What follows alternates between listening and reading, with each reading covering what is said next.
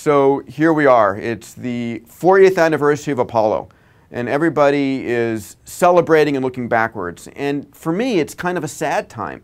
40 years after having landed on the moon, we are still 8 years away, 9 years away. I mean, think about it. 1961, we had never even flown a human into space.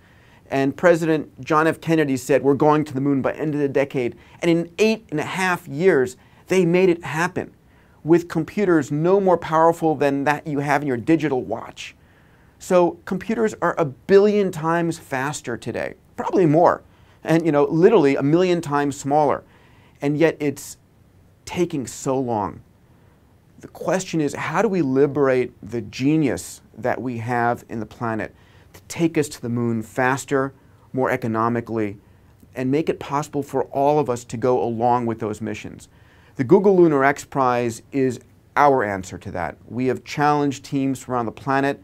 We now have over 20 that are going back to the moon with spacecraft that are, some of them, the size of a small refrigerator, some of them the size of your cell phone, and challenging the question, what does it take to go and explore the moon?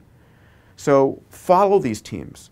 They are risking their fortunes, their reputations for something they passionately believe in, transforming how we go and explore the space frontier.